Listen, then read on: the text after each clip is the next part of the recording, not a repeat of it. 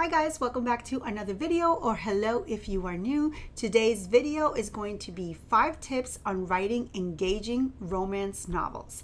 Now, it's going to be a fun video because I am going to be sharing some examples from my upcoming novel that I've been working on for like a year. You guys know I've been working on my Christmas novel for some time now, so I'm going to be giving you guys some examples from that novel.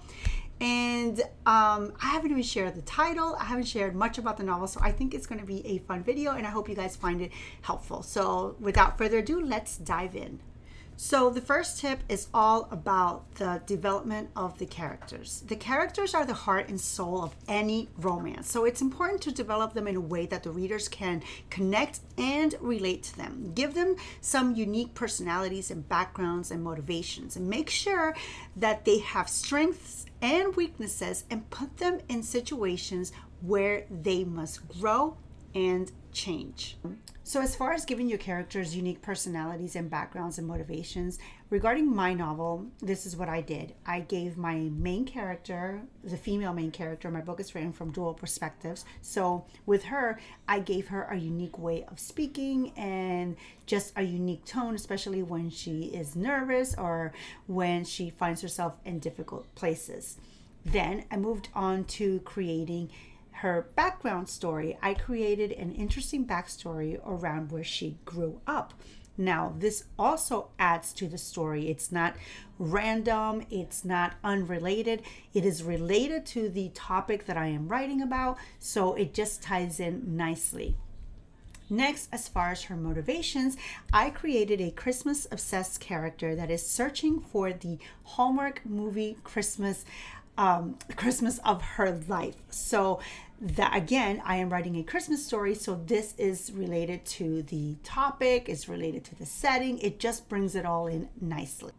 Tip number 2 is all about creating tension and conflict.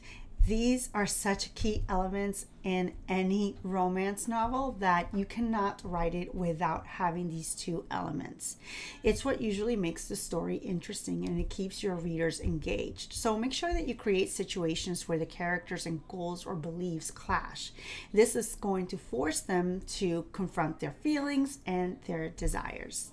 So how did I do this in my own novel? Well, number 1, I got really clear on both of my characters, the male and the female. I got really clear on their goals and their beliefs and how they clash. So for instance, my female character, her goal, like I said, is to have a Hallmark movie Christmas, to also be a pastry chef, and to have the courage to speak up to things that bother her. Now, how did I create a clash? Well, the way she was raised, the way her whole life has been, it's completely opposite of all 3 of these things. So she doesn't celebrate Christmas in the way she loves. She is not a pastry chef, and she never speaks up for what she wants, what she believes, to a fault. So that is one way that I created this character's goals and beliefs, and it wraps up nicely. Tip number 3 is all about using dialogue effectively. It is a powerful tool for all romance writing. It can reveal a character's traits, deepen relationships, move the plot forward. So make sure that your dialogue is realistic and it flows naturally. Use it to create tension, to reveal a character's motivation, and to deepen emotional connection. So I'm going to give you an example from my own novel. Okay, so here's an example from my novel where I am using dialogue to move the story forward, and where I am using dialogue to reveal an important aspect of the main character's life and a trait of hers. So this is a scene where the main character, Eloise, is sitting with her best friend, Susie, and her best friend tells her, Eloise, she says, grabbing my hand, I'm not lucky. I just know what I want, and I'm not afraid to go for it. I wanted a baby, so I got pregnant. I wanted to raise my baby, so I quit my job. I'm not afraid of making decisions because my parents will get mad at me. As you can see here, this is an important part of the story. Not only are we moving the character forward, the story forward, by revealing that her best friend is pregnant, that she has just quit her job, that she is a very decisive person, that she lives life on her own terms, but now we are also showing that Eloise is the complete opposite of that, that she is not making decisions or living life on her terms, and that she's afraid of her parents. So that is an effective way of using dialogue. The next tip we've all heard before is the show don't tell. This is a classic writing rule, but it is especially important in romance writing. So instead of telling readers how characters feel, show it through their actions, their thoughts, and dialogue, just like I did. This will create deeper emotional connections for the reader and make the story actually even more engaging.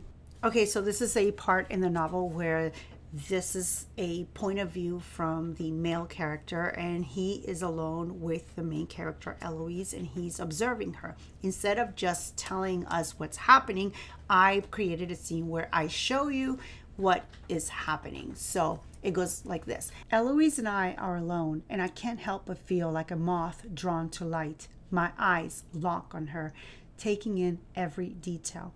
I watch as she squirms under my gaze, but she doesn't look up. Instead, she pretends the mixer needs her full attention. I'm okay with that. It gives me the freedom I need to look at her. Every curve and line of her face seems to be perfectly crafted, like a work of art. She's even more beautiful than I remember. That's just a little clip from a little scene that I pulled out from the novel regarding the show not tell aspect. I hope you found it helpful. Now let's move on to the last tip. Tip number 5 is about setting the scene. It is important in every story, but it's especially important in romance novels. You should use it to create an atmosphere and a mood that definitely matches the vibe of your story, and make it feel almost like a character in the story. So make sure you use descriptive language to paint a picture that readers' minds can be transported to a different place and time, and I am going to share with you an example of my own novel right now. So this is a scene where my main character is describing where he's headed. So it goes like this. Pineville, nestled in the Blue Ridge Mountains, is a picturesque town where time seems to slow down.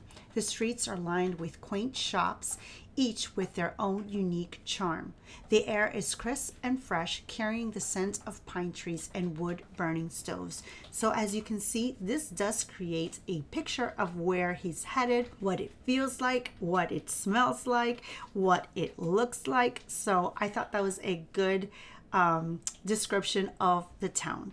All right, you guys, I hope you found these tips helpful. I know that writing a novel can be challenging, but I also know that it's very rewarding.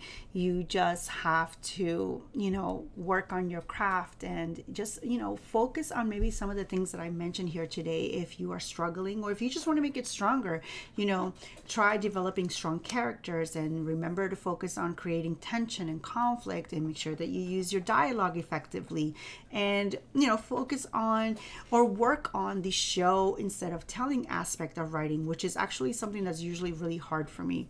Also, make sure that you make time to create an inviting setting and scene for your readers so that they feel like they are part of it. Remember that tip. I love this one tip about making the scene almost a part of, as a character that you are exploring and sharing with the reader.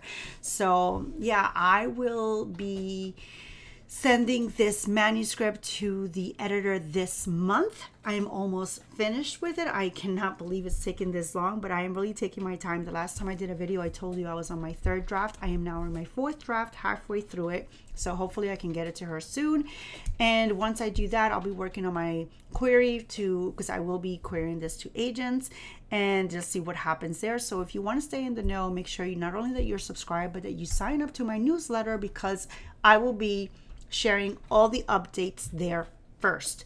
So if you want to be in the know as far as when this novel is coming out, the title, how it's going with my literary agent, how it's going with traditional publishing, all the things, make sure that you sign up and that you also subscribe to the channel, because I will be updating you guys frequently. So that is it. I hope you guys enjoyed the video. I hope you found it helpful, and I will see you in a brand new one next time. Until then, God bless you.